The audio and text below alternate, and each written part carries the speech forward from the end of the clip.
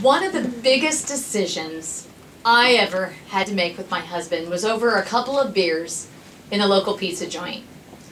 Yep, we decided to get off the pill over beer. My husband claimed it could be fun. Fun?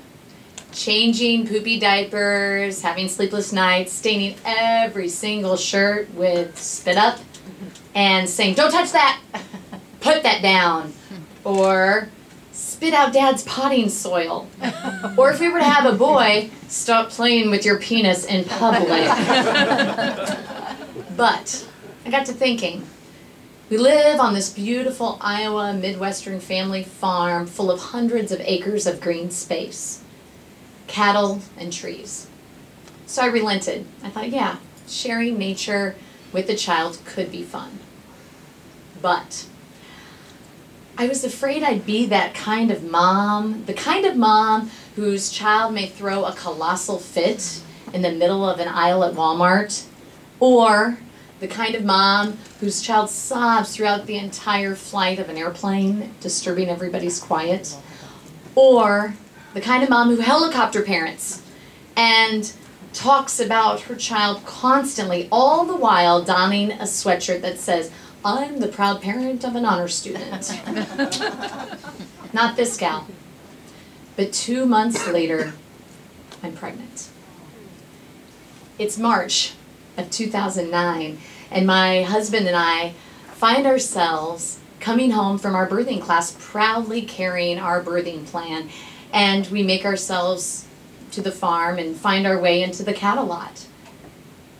Our first heifer of the season is giving birth to her calf, so my husband John says, you know, you need to stay and watch. So with the last push, the calf gives birth to a motionless child, a stillborn. And we're sad about this because that happens, and nature happens this way, and we know that this could happen to us. All night long, we hear the mama calf alone bawl in the feedlot. But the next morning, the sun comes up, and the mama cow walks up to the bunk and starts to eat her breakfast.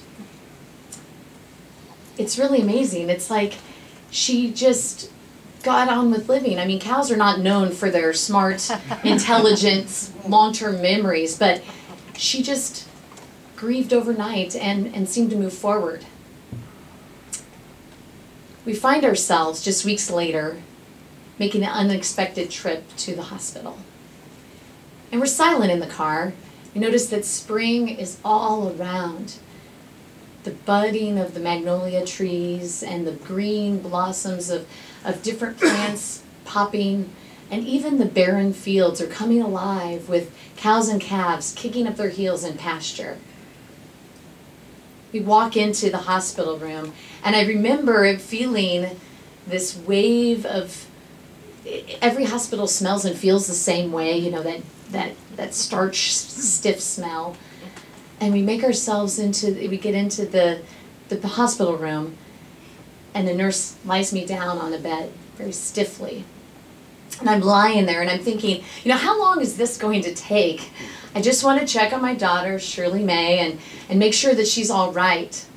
I mean, just a couple days prior, 9 months pregnant, my OBGYN says, you know, any day now, any day now.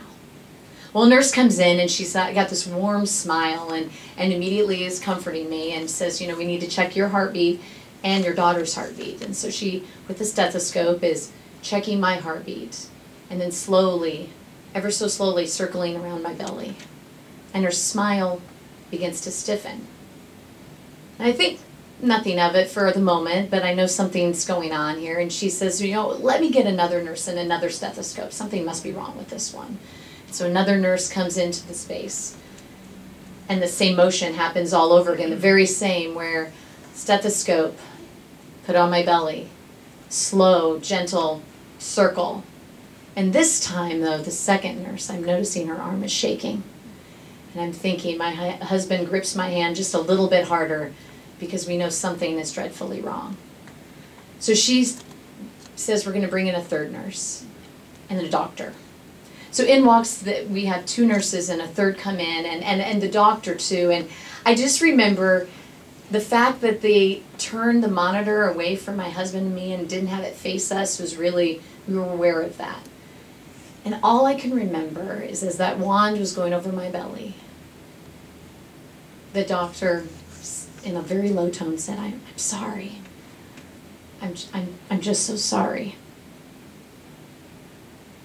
My daughter, Shirley May, named after my beloved grandmother, her heartbeat had stopped. Just stopped.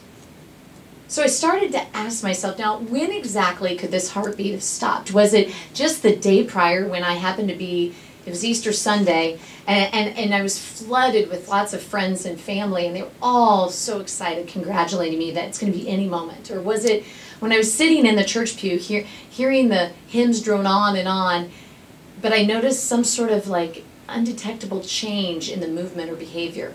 Or was it just earlier that day when I gave a call to a really, really good friend of mine who had just had a baby, and all she said was, Tina, it's no big deal. Your baby's stuffed in there, so stuffed in there that you can't feel the movement. Lying in that bed with my husband at my side, I started to flood through all the different comments and conversations we'd had with one another. And it was really interesting that just a few weeks prior, my husband said at a baby shower, do you think we're putting the cart before the horse? And even I said just at a walk a day before, wouldn't it be a shame to lose this child we've fallen in love with? Even that day, before we made that unexpected trip to the hospital, I found this intense urgency to put together my daughter's baby book. Somehow, we both knew this was going to happen, but yet we didn't verbalize it to one another. And although this was the most devastating news that we'd ever had in our entire lives, it wasn't crippling, because somehow nature had prepared us. A few weeks later, I found myself being just numb, through the whole process. And unlike that cow who just seemed to grieve overnight, I cried, and I couldn't even peel. I didn't even have the energy to peel out the diaper bag from the backseat of the car for weeks because I was sad for what it symbolized. Just 3 weeks later, I found myself in what would have been my daughter's bedroom. It was perfect. It had a Floramobile, and I opened the bedroom window, and this light spring breeze is coming through, and the waft of the beautiful, sweet scent of the magnolia trees are coming in. And I see all these G diapers, and toys and books, and a perfectly made crib. It was perfect. And it was in that moment, for the very first time, I found this warm comfort and silence, in the silence and calmness of nature. That's the thing about, I felt, losing a child. You don't move on. You move forward. You know that there's going to be another day, another sunrise, another sunset, because nature waits for no one. We had a lot of support from people. In fact, though, a lot of people didn't know exactly how to handle it, with a child, loss of a child. In fact, I remember opening a card that my husband and I would look at every single day. It was from my great aunt, and it said, "So sorry for your loss!" exclamation point. "How are things otherwise?" question mark. "Better luck next time!" exclamation point. And we laughed. It was helpful in some ways, because people just don't know what to say. They're crippled. They want the answer. Why? But nature doesn't need a reason. Doesn't need an answer. There's no truth with a capital T. Oftentimes, we go in conversation, we ask people, how many children do you have? And that's a really difficult question for me to answer. Do I say one? And I found myself in a conversation with this where you get the interviewer asking more follow-up questions, and you're getting more and more uncomfortable. Now, do you continue this conversation, or do you say none? And it feels like a lie. For the longest time, I said one, even though my child wasn't in my arms. I said one because I was fearing that she would be forgotten. Later that summer, we're pregnant again with a son, and his due date is the exact same due date as his older sister's. We're happy, but cautiously happy, for this pregnancy is completely different. We take months to even celebrate or go and get anything remotely baby. And we don't tell family until it's obvious that my belly is starting to swell. But when my stomach stopped growing, the exact day it did as his older sister Shirley, I started seeing specialists 2 to 3 times a week, hooked up to a machine, counting kicks. And when I wasn't at a doctor's office for hours, I had to keep a kick counting journal and note down the kicks 30 minutes at a time, 3 or 4 times a day. The doctors showed this worry, this calm worry, but because they wanted a different result. I felt this pressure, am I eating enough? Am I doing things just right? Because humans want to control everything, it feels like. We even want the exact time of when we deliver the child, but nature waits for no one, and there is no reason sometimes. Even this year, our magnolia tree just frost overnight. All that year's waiting for that beauty was just gone in a moment. The direct parallels of my son and my daughter just really surprised my husband and me. We had the specialist. He gave us the biggest hope. He said, you're healthy. You're really healthy, and I think this boy is going to come out on his own.